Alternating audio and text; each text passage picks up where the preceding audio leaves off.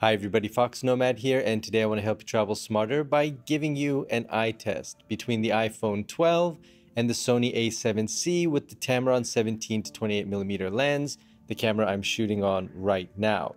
The iPhone 12 with 256 gigabytes of storage is about $1,000, and the Sony a7C with the Tamron 17 to 28mm lens is about $2,700.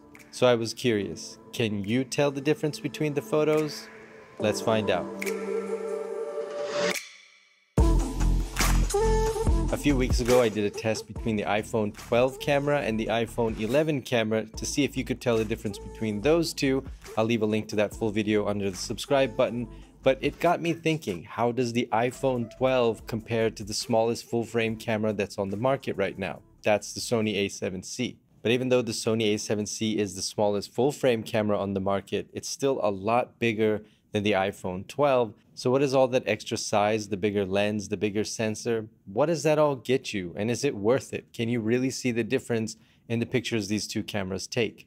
So before we get started with the test, let me set some ground rules. First of all, both of these cameras were set in full auto mode. So the iPhone 12 was in full auto mode and the a7C was in full auto mode with one exception, and that was the ISO in some of the pictures when I was shooting. I was adjusting the exposure manually, so I corrected a little bit for that in post. Now, the Sony a7C Tamron 17 to 28mm lens is wider than the iPhone 12, so it shoots a little bit wider, and the iPhone 12 has a wide angle mode. So just to make it a little bit fairer of a competition and not so easy for you to guess, I tried to shoot both of these shots when I could at a similar angle. So you can't really tell just from how wide a shot is which photo came from which camera, and I mixed that up. Sometimes I used the wide angle on the iPhone 12, sometimes I went wide on the Sony a7C. So I threw that a little bit in there just to make it a little bit more difficult. And two quick last things to make the test a little bit more difficult toward the end. I did some color correcting on both pictures from the iPhone 12 and the Sony a7C, but I'll let you know about any corrections that I've done as we get to those photos. And last thing, the Sony a7C, all those photos were shot at 2.8 aperture, in case you were wondering. But I think it's time now, we're ready for the test. Are you ready? Let's go. All right, so here's the first picture. Now, this subject wasn't the easiest to capture, but still after a little bit of fetch, our K9 model took a brief photo rest. Which do you think is the iPhone 12? The picture on the left or the picture on the right? This initially might be a little bit tricky, but there's one big clue here. Okay, did you make your guess? Well, if you said iPhone 12 was on the right, then you're correct. But if you got it wrong, that might be because of the differences in the white balance between both shots. The iPhone 12 is a lot warmer with a slight yellow tint, and the a7C looks a bit more blue, which is more accurate to the actual lighting, but can look a bit flat initially. You'll notice though it picks up a lot more colors from the carpet in the corners here, and the big clue is the shallow depth of field behind the dog here and here. That's thanks to the Tamron's f2.8 fixed aperture, giving you this nice blurry background known as bokeh. Okay, on to the next one. This one is a macro shot of a salt shaker. I think this one is a lot easier to guess than the first one. Made your choice? Well, you're right if you said the iPhone 12 is the photo on the right. It doesn't have the shallow depth of field, the color is more yellow, the sharpness isn't as crisp, and the focus seems to get stuck on this plate in the background. This isn't to say the iPhone is worse or will never look as good, it's just that the iPhone's smaller camera and sensor have less data and light to work with to render an image. I think in this case, with a high contrast subject and close up, it struggled. So I was curious and decided to edit the iPhone 12 photo a bit. Now they look a lot closer and at first glance a bit more difficult to tell apart. There's still the sharp and shallow focus of the a7C on the right, but the colors, contrast, and white balance of the iPhone 12 on the left is a little less flat with a little bit of color correction. So let me take a quick break in our photo test here to explain what does color correction mean. So what am I talking about when I say color correction? Well, let me show you. Let's start with both of these photos back raw. So these are how they came out of the camera. And you can see even though both photos are compressed and shot as JPEGs, the photo from the a7C gives more exposure range to work with. Here's the difference on the iPhone 12 shot. I'm turning the exposure up, I'm turning the exposure down, but there's an even bigger difference here with the colors. They tend to blanket the iPhone 12 photo, so there's a more uniform color change as I turn up and down the saturation.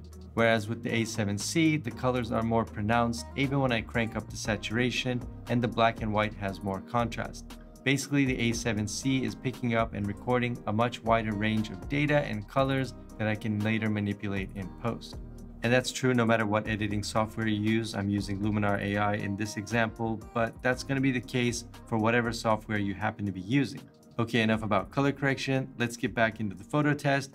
Is the iPhone 12 picture on the left or on the right? Take a few seconds to look at both photos, and if you said left, then you are right. This time I didn't correct the exposure of the A7C photo when shooting, so it's a bit darker than I would have liked. Of course, you've seen now that I can fix that using a program like Lightroom or Luminar AI, but neither of these shots is going to look spectacular because the composition isn't great. So at this point, are you thinking it's worth spending $1,700 extra for a much larger and much separate camera? Let's get into some more photo tests, this time rapid fire. How about this one? Is the iPhone 12 picture on the left or the right? Well, if you said right, then you were right.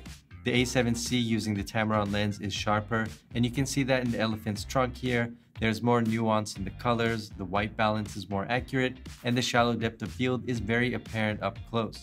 Good job if you got this one right. How about this one? Yep, if you said iPhone 12 is on the left, you got it. Here's a low light shot. Can you guess which one is which? Well, you can see the iPhone 12 on the right is struggling with a moving subject that's basically in the dark. With the A7C photo though, it gets more light because it has a larger aperture, a larger sensor, so it can snap the photo quicker before the dog gets a chance to move.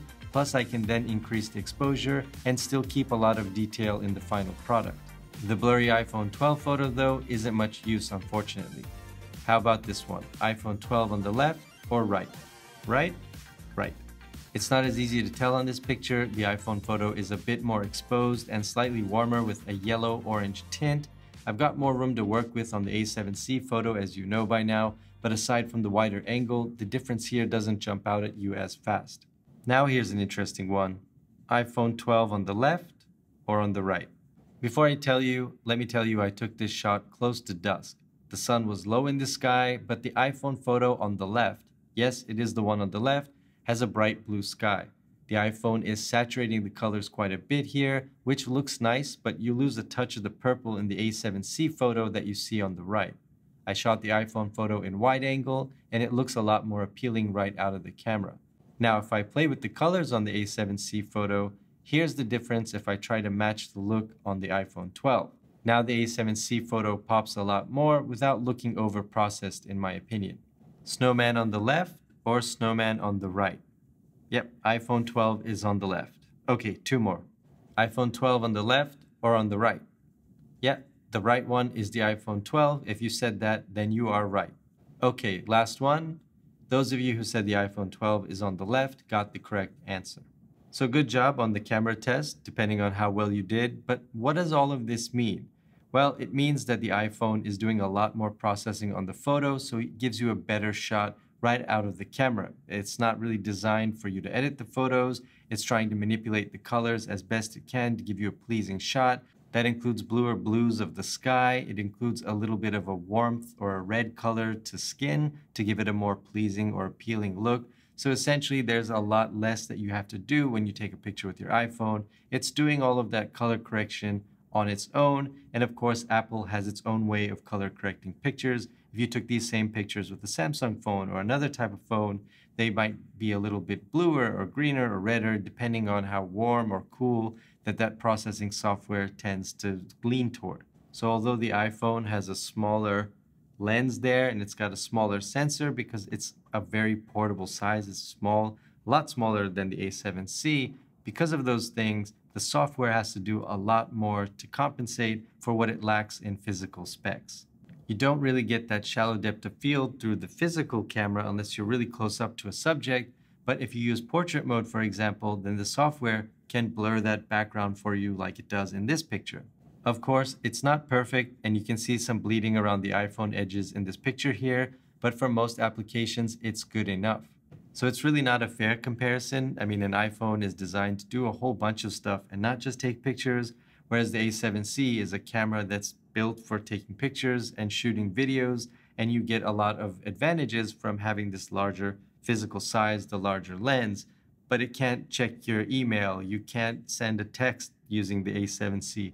There's a lot of stuff that you can't do that you can do on an iPhone, for example. And when it comes to the pictures with the iPhone, you can get a great shot right out of the camera, and you can if you use auto on the A7C. But when Sony made this camera, and when they make cameras like this, in general, they're expecting that you're going to edit the photos a little bit. You're going to manipulate them a little bit. It's a little bit overkill to spend this much money on a camera and then just stick it in auto and just shoot pictures with it. You're really not taking advantage of a camera like this with its dynamic range and the colors that it can shoot. You're really not taking advantage of it if you don't work with the picture in post. I'm not saying you should edit all of your photos, but if you're getting a camera like this, then chances are you probably are going to.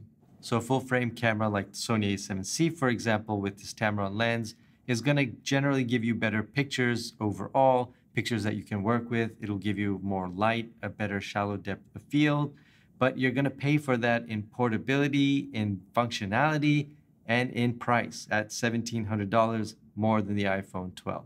But I think all of that said, if you compare the iPhone 12 pictures, they don't look bad compared to the A7C pictures, and for most people's needs, it's going to be good enough. The pictures aren't bad, they look very nice, the video is great, and you get a lot of functionality for something that can just fit in your pocket, unlike a larger mirrorless camera.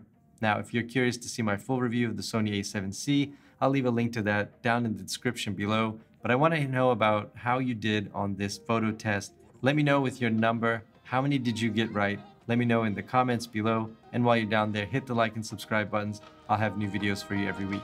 Thanks for watching, and I'll see you in the next video.